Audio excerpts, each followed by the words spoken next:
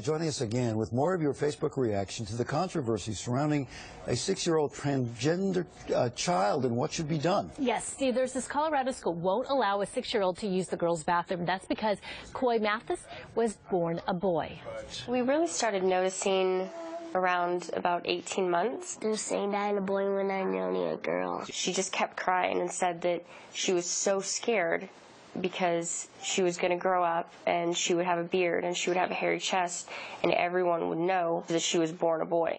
Coy's parents accepted that Coy's school had an issue with it when the question of bathrooms came up. Coy wanted to use the girls' room. The school said no, saying they had to consider the other kids. The school said Coy could use other restrooms, but not the girls' restroom.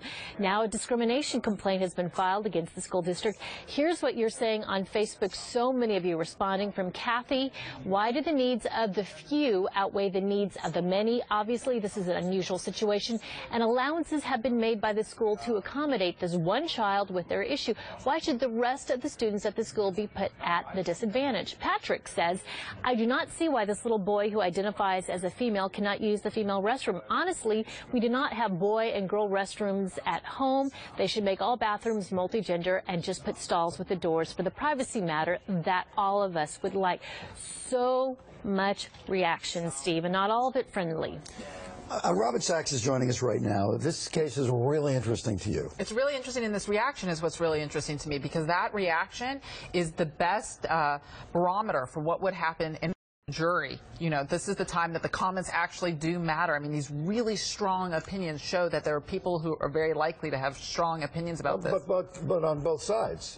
On both sides, but the comments seem to be from where, and I've been analyzing them over a variety of different websites, different places. All right, of the ones we've read, and we may be doing sometimes on the one hand, on the other hand. Right, we're good at that. They kind of mix. You're saying it's running more. It seems that there's not a lot of support for this family and for this kid. The overwhelming question that keeps coming up over and over in the comments that I've been reading has been, how is it that a child at 18 months old knows what gender to identify with, and that only could have any kind of gender identification due to the suggestion of a parent?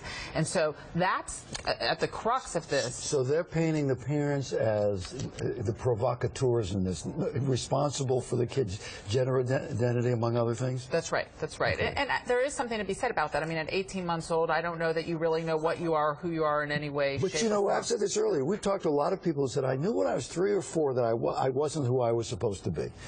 That may be true, but at 18 months still, and to use that as the basis, and then to put the kid out there on camera, as we saw in the video. So am I also getting your reaction to this? You're getting a little bit of my reaction, although I don't know. I'm somewhat torn. I'll tell you, I'm somewhat torn. The comments are somewhat torn, but I'll tell you what's even more torn. What? The law. The law is torn. The law doesn't know what to do with this. The law's an ass, as you say. The law's an ass. In Maine, it's going one way. In New York, it's going another way, right? That's right. Well, you have to be Solomon to come. We've not dealt with this issue before and the complexities of it. We haven't, and the bathrooms are just a unique area anyway, because bathrooms have been a huge place where discrimination began. I mean, if you think about racial discrimination, it began with, you know, African Americans couldn't use a bathroom. Water fountain. And those kinds of things. Sure. So the bathroom issue is a big issue, and then there's the question of whether the law has been split as to whether or not gender identification could be seen as a form of discrimination or not. And is this full-time employment for lawyers? This could be full-time employment for lawyers. Lots of passion behind it, though. Okay. Imagine this, a month-long trip